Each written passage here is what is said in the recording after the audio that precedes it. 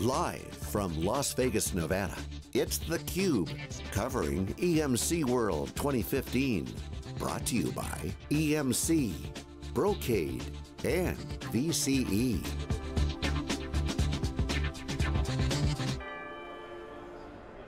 Welcome back to Las Vegas. We're here at EMC World 2015. I'm Stu Miniman with Wikibon, and you are watching SiliconANGLE TV's live coverage from EMC World 2015.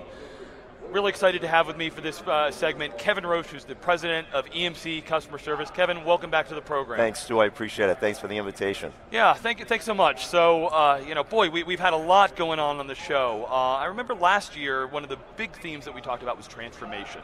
And I think from the customer service organization, you've seen a lot of that. Give us the update. What's top of mind for your group? What are you helping to transform and move your organization? Sure. So there's a couple of things, right? I'm really excited about, and I apologize, I'm losing my voice a little bit. So it's Vegas. We understand. It's been a busy week. There's a couple of things that have been going on, right? From a customer services standpoint, we've been really starting to leverage the data and information that we've had and driving a more predictive, proactive solution support model, and that's really where we're going within customer service.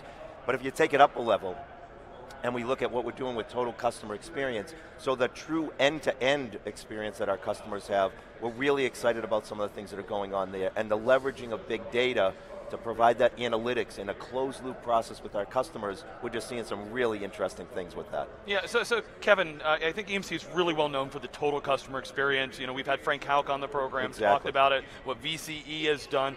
The question I have for you following up on that is, it's tough in some of these new models. We're going from, I talked to Vic Bagat, on Monday, the CIO of EMC, and he said, those 24-month, $10 million projects don't happen as much. Exactly. I need shorter, quicker ones, and I have to imagine that that has an impact on services. Do you change some of the service levels there, or does everybody get the full EMC experience? It's interesting, we see an evolving model, right? We see our customers now, instead of calling about a point product in question, they're talking about a solution. I have a challenge or a problem, and then how can you help me? So we're really seeing a change in dynamics on how we're interacting, and therefore the solutions that we have to bring to that are going to be a little bit different. And a big part of that is, if you wait for the issue to happen, we're going to be challenged. And so what we've been trying to do is get ahead of the issue and be more proactive and predictive. And we're leveraging the data, big data and big data analytics that we've been driving with Vic's team to be able to get in front of those issues with our customers, and we've had great reception from our top customers on that. Yeah, so I'm wondering if you can help unpack that big data piece a little bit for us. Lots of people don't really understand the federation model, and I know that the solution that you have spans outside of EMC, working with VMware and Pivotal. We're going to be digging in with a lot of that solution group today. Right.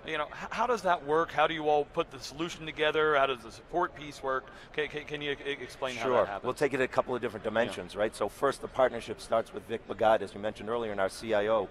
We have a partnership from a business standpoint and with the IT infrastructure team to build out our big data platform. That big data platform is being leveraged across the entire EMC portfolio.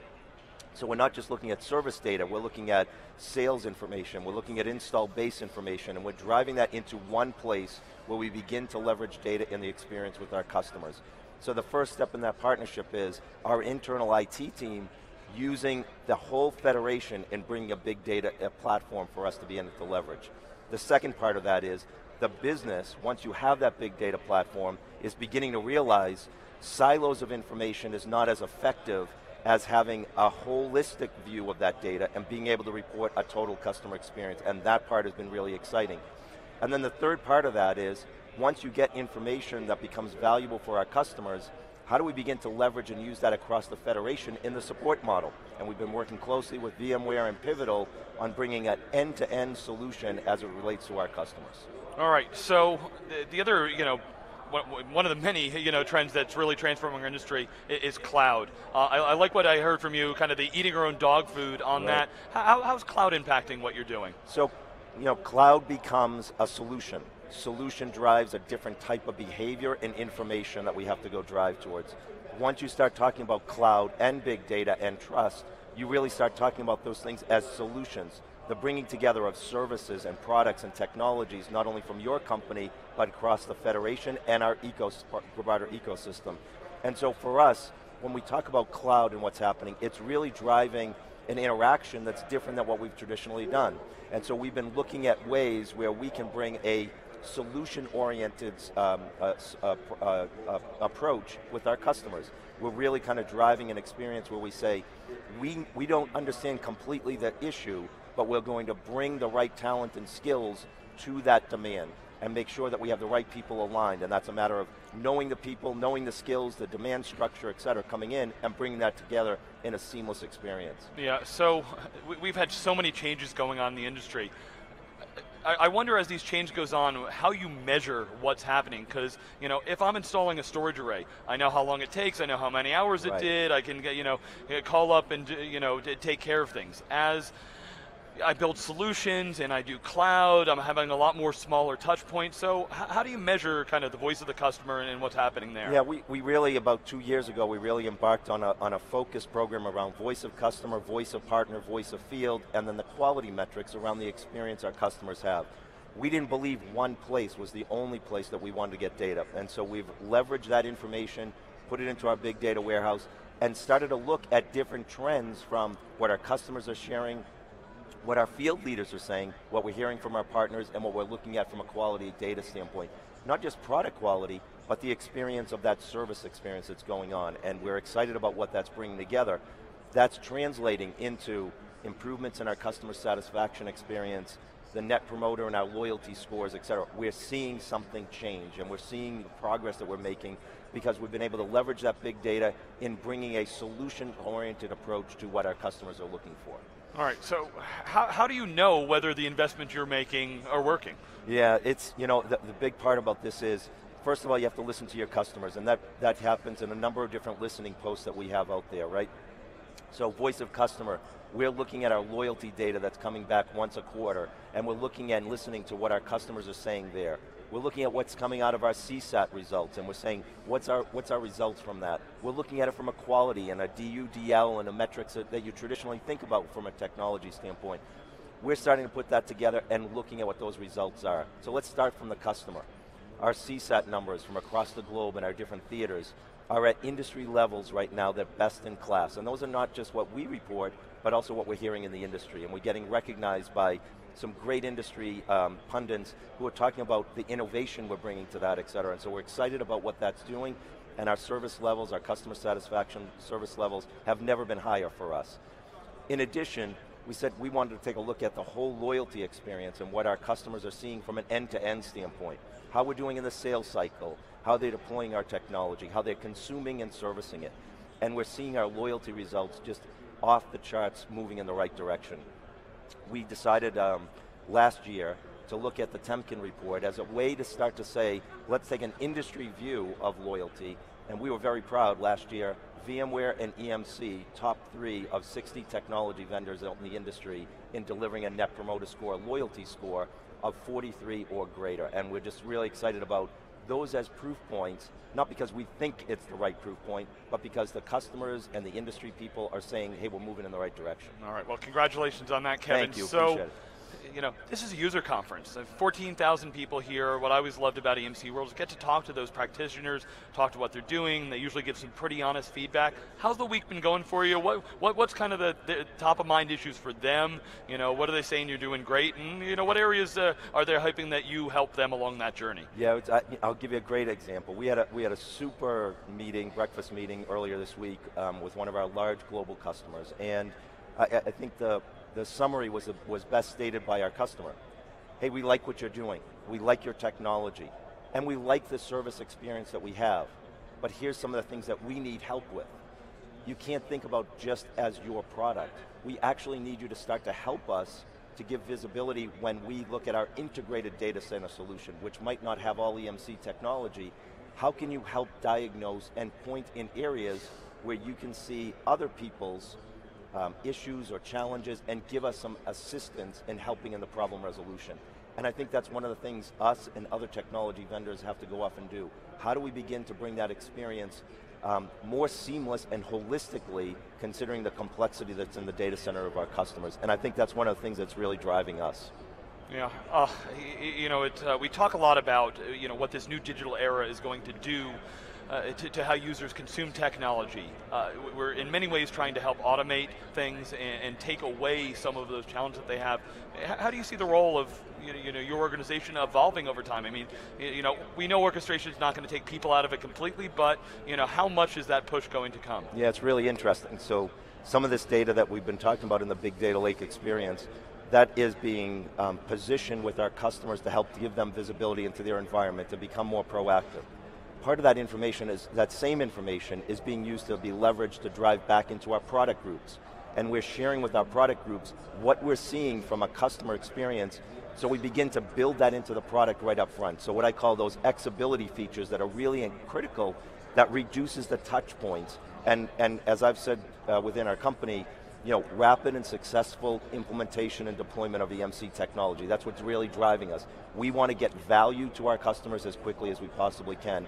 And so that data is helping that experience and driving that piece of it. So, a lot of great things are happening down that path. We're pretty excited about that piece of it. Yeah, it's interesting. What we've been talking at Wikibon about, especially in the big data space, is while the initial opportunities are very much services-led, we think that software is going to be the big winner here. I mean, yes, exactly. We've been all saying for many years software is eating the world, but it's really going to be that marginal economics of software are really going to overtake what services do. Services are scalable. If I knew every customer I need to touch them, what do you think at an industry level, what does that mean? And from EMC's standpoint, I mean, you don't have 100,000 services people doing professional services, exactly. So how do you feel EMC's position, and what's your commentary on the industry? Yeah, it's interesting, so we have, first of all, a great number of our super fantastic partners out there, right? So when I think about services and both professional and customer services, if we only think about that as EMC badged as the only way to solve, quite frankly, we're going to be in a world of hurt.